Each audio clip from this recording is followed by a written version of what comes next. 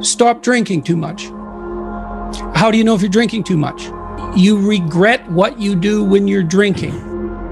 It's interfering with other important goals. It's causing you financial distress. It's getting you in trouble with your friends or your family. It's getting you in trouble with the police. Stop abusing substances if you can, right? If you see that they're hurting you. Physical health. Are you in decent shape?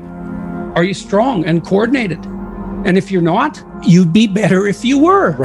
You'd feel better. You'd be more effective. You'd live longer. You'd be less sick. And you really see that mount up. Like if someone's been in shape once in their life, they age way better. And it's also a really good way of maintaining your cognitive ability.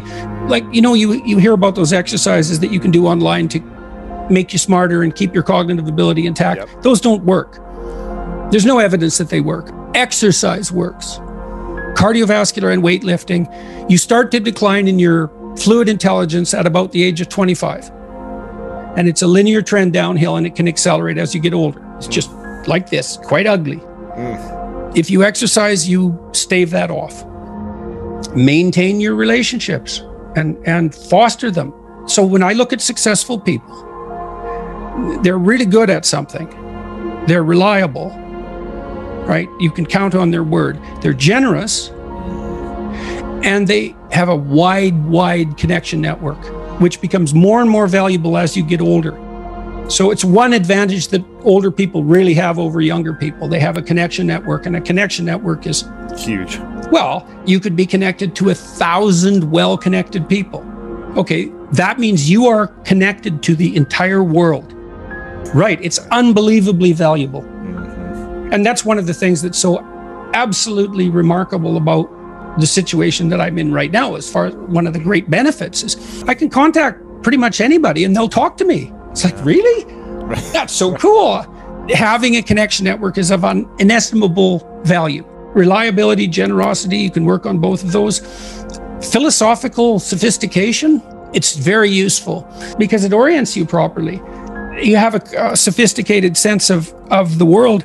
You find, for example, that doing things for other people is actually more rewarding than virtually anything else you can do. And you hear you should be of service to other people. Well, if you actually watch yourself, you pay attention to yourself and you do something that helps someone else and it genuinely helps them, I defy you to find another experience that is that satisfying. It's actually quite stunning how satisfying that is. And so that's a very useful thing to realize. There's no better life strategy. If the ethical argument is put properly, it is by far the most compelling argument. It's like if you want to have everything you could possibly want and more, then be a good person. The better a person you are, the more likely that is to happen. That doesn't mean that you're completely protected against getting cut off at the knees. But there's no better strategy. When my health fell apart,